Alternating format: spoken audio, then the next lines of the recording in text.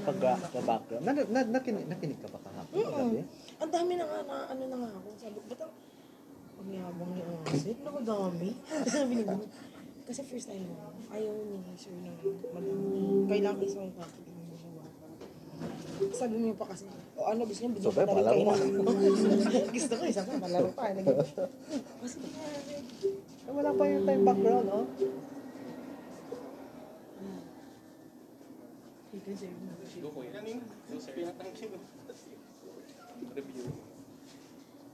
Wait lang po ha.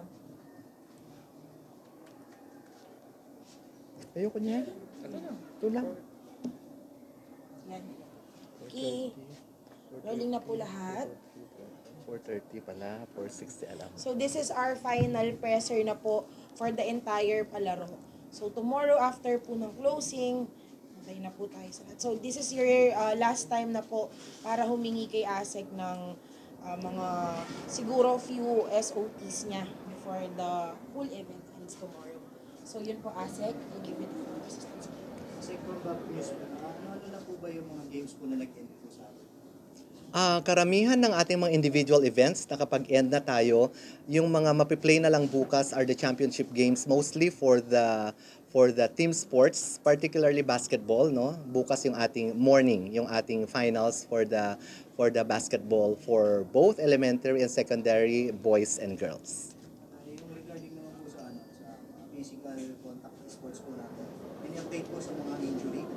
Yung ating mga injuries sa ating mga contact sports, all of our minor injuries, kung meron man tayong mga minor injuries, have been reported to our medical committee in coordination with the City Health Office na meron din sariling team yan for referral to our hospitals. But as of now, we have not received any major injuries that have occurred among our athletes in the contact sports. Asa, can you tell us kung ano yung magiging takbo tomorrow sa closing dito kung Palarong Pambansa? Our closing program will commence at around 2:30 in the afternoon. We will have a pre-program at 3 o'clock until 4 p.m. because our program proper that will be attended by the Vice President Secretary Sara Duterte will start at 4 p.m. until 5 p.m. After that, the city has offered a victory concert and other spectacular activities like drone exhibition as well as fireworks display and concert in the evening. Assec, Cesar Galasio po from Pambansa. Assec, meron kasing isang player sa Cagayan Valley, Assec, na nagkaroon ng dengue. Sa duration po na Palarong Pambansa, meron po ba datos kung merong mga athletes ang nagkaroon ng dengue po? Yeah, we have at least 3 or around 3 that were reported since the start of the Palaro. That's Saturday, Sunday of the Palarong Pambansa. But as per latest from the city hospital or city health office, na-control naman ito and there seems to be no outbreak in any of our billeting space. Yung tatlo, Assec, athletes po o coaches po? They are athletes, yeah. Issues and concerns po dito sa 2023 Palarong Pambansa. Ano po ito? Well, at the start, we looked at the intermittent rains as an issue, but as the week progressed, it seemed to be like a normal occurrence already during the Palaro, and it did not hamper whatsoever the enthusiasm of all our athletes, and it did not cause cancellation or suspension of games or delays whatsoever. So we are still on track in terms of our schedule, and all games will be done by tomorrow.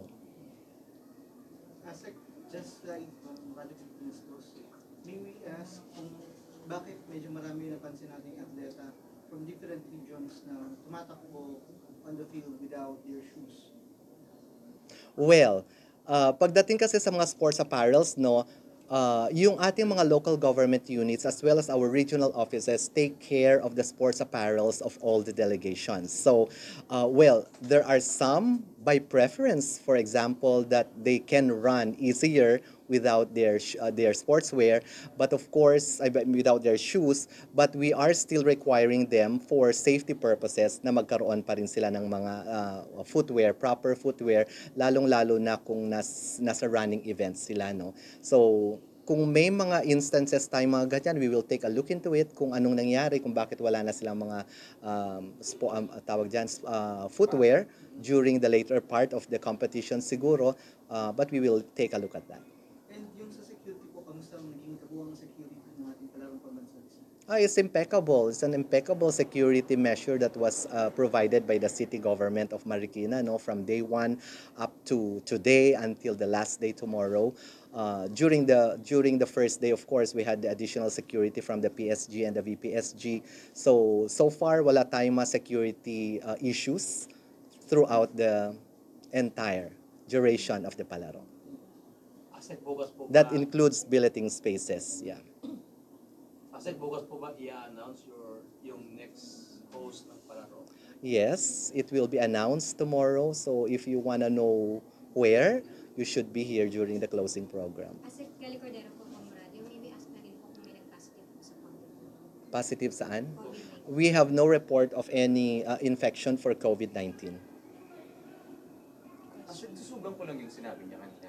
Pagdating dun sa mga apparel, will you assure na by next year dapat wala na ganun na insidente? Kasi Assec naging nagmukhang parang kawawa yung dating ng atleta when it came out sa mga news. Yes, of course. No, we will make sure na lahat ng mga sports apparels, particularly the running events and the athletic events, kailangan meron talaga silang appropriate footwear. We will make sure of that.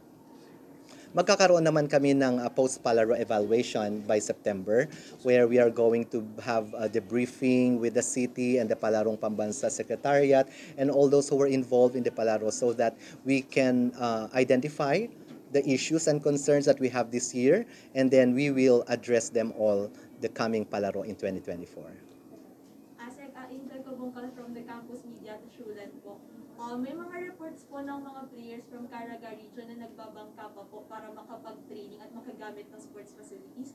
As of now, ano po yung mga hakbang na ginagawa ng DepEd para masolusyonan po yung ganong problem? Are you referring to the Caraga region or here? In Caraga? Yes. Yeah. You know, in Caraga region, you have islands like Siargao, we have islands of Dinagat, and we still have island school somewhere in Surigao del Norte. So definitely lahat ng mga sports facilities kasi natin ay nasa loob mismo ng Surigao City or in Butuan City. So definitely they will have to cross rivers for their training. That is why we are actually promoting sports clubs and sports that are readily done inside or within their own municipalities, but for exceptional players really that need special venues, they will really have to cross rivers for that matter.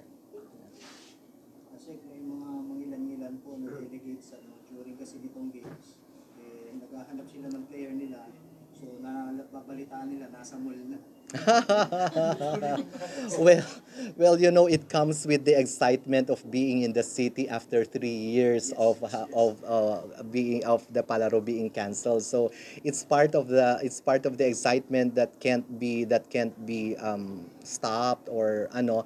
But we assure you that all our players are taken care of by their chaperones and by their coaches, and their whereabouts are always the coaches are always informed of their whereabouts. Pero within Marikina siguro they were using their free vouchers for free pairs of shoes and so on. So yeah. Yes, Assec, Cesar Galasio from Pambansa. Assec, meron po ba tayong mga naitala or mga reklamo na possible cheating incident sa mga games po ngayon pa lang Pambansa? Wala tayong reports on cheating incidents, but we do have reports on alam nyo yung screening natin and accreditation of players natin. Meron tayong committee that takes care of that, and we've had several cases on ineligible athletes coming from some of the regions, but they are not rampant at all. So they are just part of the process of our screening for and accreditation of our athletes. Okay, Assec, kanina yung sa boxing kanina, just concern na po yung mga estudyante na susuntok kanina, hindi sila mawalan ng hininga, yung iba na yung two boxers natin. Still a possibility na gawin na lang mga sapatos. sumali sa boxing instead of the ages 17 to ganong edad? Actually, wala nga tayong boxing sa elementary, I believe, no? So sa secondary lang tayo talaga. So we have weight categories for that in boxing, as it is the rule in boxing. Pero we will also review our contact sports kasi marami tayong mga feedback na parang it's too combative.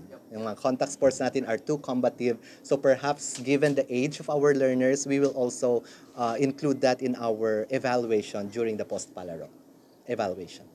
As a follow-up lang dun sa sinabi ni kanina regarding cheating, will there be a chance na magkakaroon ng checking or anti-doping campaign ng Palarong Pambansa? Like something that happened a few days ago with Finado. Yes, that is actually a ways forward for the Palarong Pambansa, no? In fact, inumpisahan natin ngayon yung Learners Rights and Protection Office, and then we have the medical teams that are really looking into signs or any indications that athletes may be involved in such. But we have the recommendation already coming from the PSC that we will also employ doping tests for athletes in the future. Asek, regarding po sa mga players po ng para games, so na nag-stay po sa billeting school, so paano po yung measures na ine-enforce po para sa kanila? We have chaperones for them. They have their trainers. Some of them have their parents, no? Because we need to give special attention to our learners joining the para games. And we have all the schools or the billeting schools are all friendly I mean, in terms of physical setup of the billeting schools. Friendly naman siya for learners with disabilities. So we are confident that they are taken care of in their own billeting schools. Speaking of Paragames po, will it continue to the next year? Of course, yes. It will continue because Palaro is an inclusive competition, sports competition. So ever since, in-include natin. Ang difference lang ngayon is dati, naka-separate siya, separate dates. But if you notice this year, it happened in synchronized na siya sa ating regular games. And we've just completed the awarding ceremonies earlier, which I attended dito sa swimming pool area. Thank you so much po. Let us Okay hear na? naman po the final words. Yes, in behalf of the Palarong Pambansa Board, the Department of Education, I would like to thank our media partners. Since day one, you have helped the Palarong Pambansa promote the games, promote these annual scholastic competitions, and throughout the week, you have been instrumental in updating our public, our sports enthusiasts, regarding the good things that are happening here in the Palarong Pambansa. I sincerely thank you all for being a part of Palarong Pambansa 2023 and for your contribution in making sure that all learners are batang malakas para sa bansang matatag. Thank you so much. Thank you po. See you all tomorrow. See you all tomorrow sa opening. Closing. Ay, opening. Closing as Oo nga pala,